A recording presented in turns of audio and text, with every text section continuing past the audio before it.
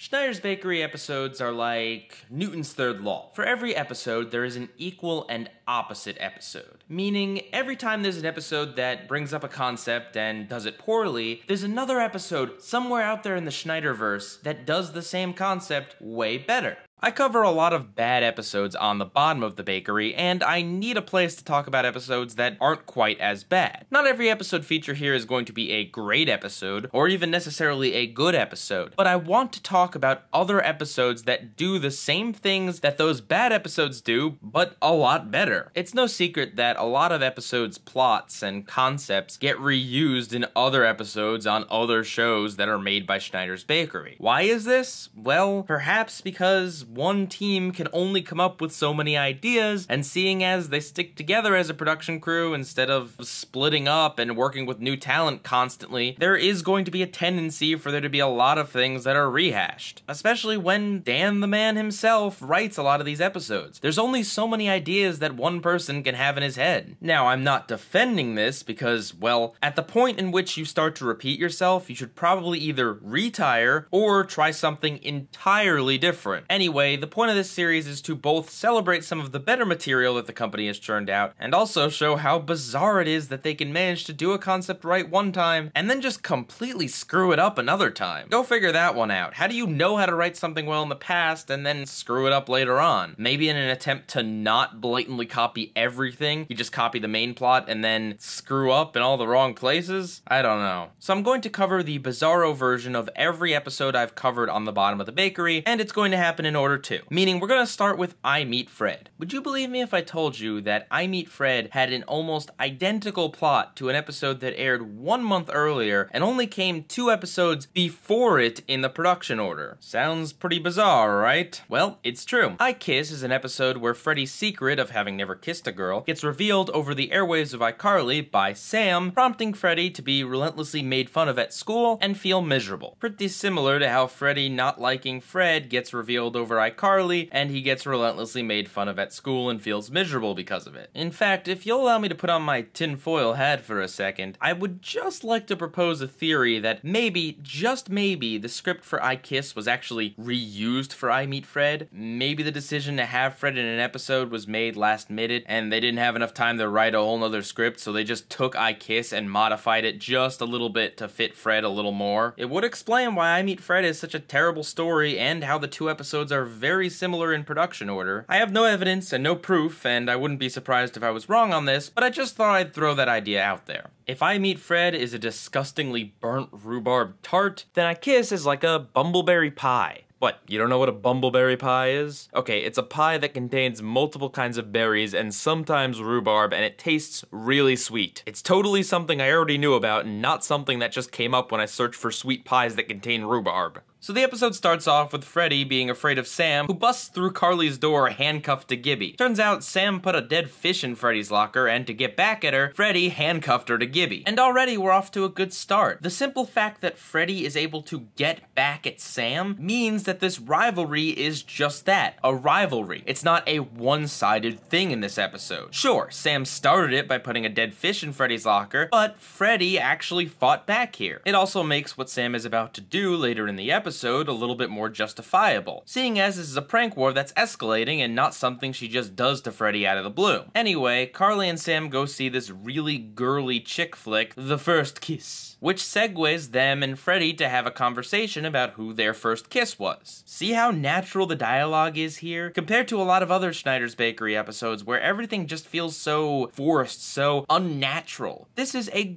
great way to start the discussion that leads into the episode. Plus, the first kiss isn't something they bring up and drop either, it's the basis for a sketch later on in iCarly. So after Sam leaves, Carly convinces Freddy to tell her who his first kiss was. And it turns out, he hasn't had his first kiss. Well, aside from the girl he dated last season, but that apparently didn't count because the story wouldn't work otherwise. Anyway, Sam's right about to enter the room as he says this, leading her to overhear it, and him not knowing that she knows. This then leads into a scene of Carly and Spencer talking about the subplot, which I'll get into later, which means that Sam overhearing Freddy Freddy's confession is a little bit of a cliffhanger. The episode actually gives you a little breathing room with that to wonder what's going to happen next. And when we get back to the A-plot, it involves showing an iCarly episode where Carly and Sam are showing their fake movie trailer that was presumably inspired by the first kiss. I have to say, it's actually a pretty funny satire on those really cheesy, cliche teen movies. Though I am kind of wondering who they got to be the narrator and how they got all those camera angles, and I'm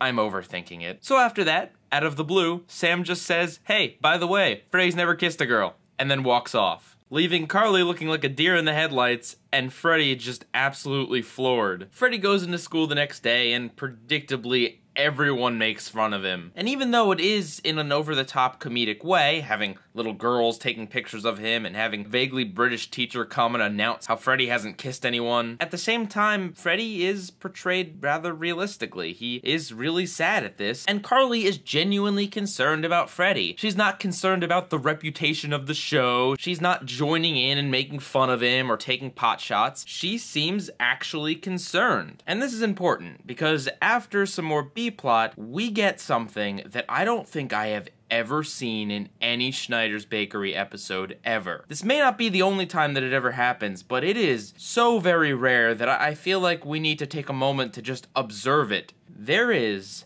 a solid minute of the episode that does not feature any laugh track. No cheering, no awing, no oohing, nothing. Just a minute of dialogue. And that dialogue being Carly telling Sam how much she's ruined Freddy's life, how she made him miserable and there's nothing she can do to make it up to him. She went too far and it's not right. It's unbelievable, right? The episode actually acknowledged how horrible Sam can be. Carly calls her out on it point blank. No distracting laugh track, no cheesy jokes thrown in. The only thing is the irony of Sam saying that Freddy's unprofessional while she eats a meatball and throws it back in the container, but even that's subdued and doesn't have a laugh track. And for what it's worth, I think the scene is actually powerful and effective. I genuinely feel like Carly is really upset with Sam, like this isn't some sort of joke. And based upon the dialogue of saying how he missed weeks of school and won't leave the fire escape, you really get a sense of what the stakes are in the episode, how miserable Freddy is. This isn't played for laughs, this isn't comedic, this is Freddy going through something horrible. And you kind of feel bad for Sam. She doesn't entirely realize how horrible what she did was. And seeing as she is almost never called out for her bad behavior any other time, this must be a sobering realization for her. I know I've spent a lot of time talking about this, but it's really the key to making this whole thing work. Not everything in your episode needs to be funny. You can have a moment or two that is just serious, that is just about the story. And as I talked about in my I Meet Fred review, this sort of thing can be serious. And I think the subject matter honestly deserves a serious moment. Having something secretive about yourself being revealed over the internet is something that unfortunately is happening more and more today with kids and adults. And seeing as this show is actually about the internet and kids in the information age, it makes a lot of sense for them to cover this issue. And it's treated with so much more importance and respect than what Fred does to the iCarly gang in that episode. In that episode, they treat it all like a game. Like, oh, hey, well, yeah, we made Freddy's life miserable, but hey, we got better ratings for iCarly and Fred, so it's all worth it. Nothing else really matters, right? Anyway, Sam goes on iCarly and tells everyone that they need to stop making fun of Freddy because if they don't, they'll have to answer to her. And also, that she's never kissed anyone either. And it's not that unusual to never have been kissed, and probably a lot of iCarly viewers haven't been kissed either, which is not a bad thing to say because, yeah, your audience skews young. This is followed up by Sam going to the fire escape where Freddy's been hanging out and having a real talk with him. She apologizes to him and says she really means it. Freddy asks her if she's not gonna mess with him anymore, and she says, oh yeah, no, of course I'm gonna mess with you, but I'll just apologize every few years to make it up to you. Which, honestly, kinda seems like a cute way to address this. Obviously, they can't completely change Sam's character, although directly after, Freddy asks if she can lighten up just a little bit, and Sam says no, she can't do that. I feel like that little touch was maybe a bit too far, maybe they just didn't need to include that line, maybe she could've just said, yeah, maybe a little tiny teeny bit, but it is meant to be a joke, and Sam is who she is, so I I can kinda believe that maybe she would lighten up after this, even if she'd never admit it to Freddy. I mean, if nothing else, this interaction proves that the two of them somewhat care about each other. Even though they have this weird, twisted rivalry, they are still friends. And that does make their ups and downs seem a little bit less horrible, because at least it seems like Freddy is choosing to be in the friendship, and the two of them kinda have an understanding with each other. And then the episode ends with Freddy and Sam discussing whether or not they should kiss, just to get both of their first kisses over with. After both swearing they'll never tell anyone that this happened, they kiss.